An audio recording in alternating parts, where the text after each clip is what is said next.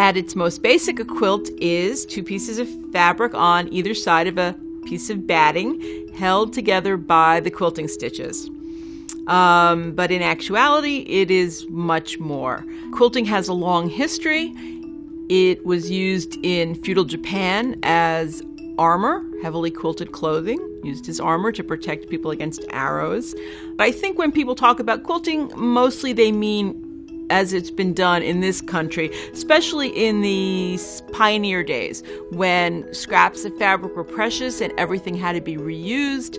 You wouldn't throw out a worn shirt. You would carefully cut out pieces and make it into something usable and beautiful.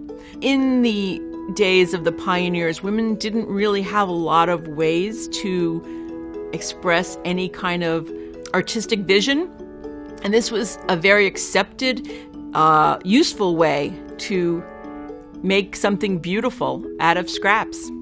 So traditionally, quilts have been considered valuable items. I mean, people always recognize the amount of work that went into them, the amount of care, the designing, the cutting, the stitching, especially in olden times before the advent of sewing machines and rotary cutters. It did take a lot of effort to make a quilt, and they were usually well cared for.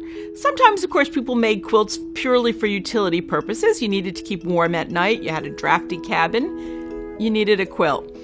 But there were also quilts that were made for people's weddings and quilts made to memorialize someone who had passed. All these quilts were usually very precious to people, and they are handed down from mother to daughter to granddaughter.